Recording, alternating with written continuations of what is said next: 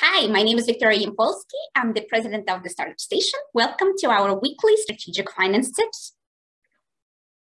In this video, we're going to talk about a question that's been recently raised by my clients, which are COGS for SaaS businesses. And COGS stand for cost of goods sold, and these are variable costs, right? So they're operating costs for your business, which you need to incur anyway, regardless of how much money you're making. And then there are costs which will vary with the revenues, right? So these are these costs.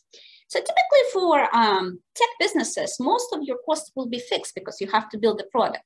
But specifically for SaaS, there are a few costs which are variable, and I want to discuss them here. Number one are hosting costs.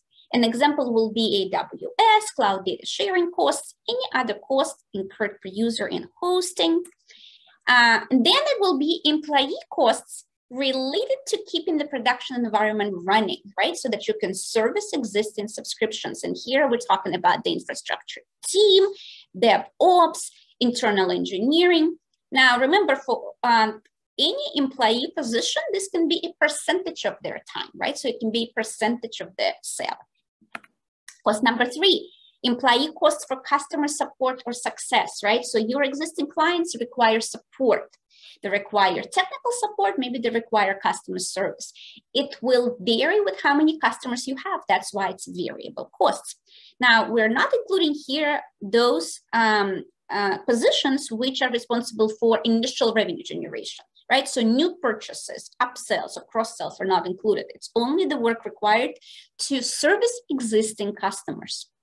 Cost number four, cost of any third-party software or data included in the product, right? So if you are using any other solutions, white label solutions, in order to make your product better, you need to include that here.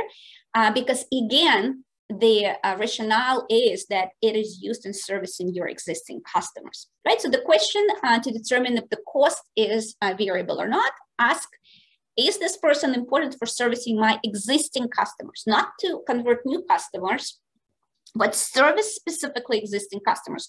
And of course, let's not confuse it with a cost like such as rent, right? Because rent is incurred regardless of whether or not you have any revenue.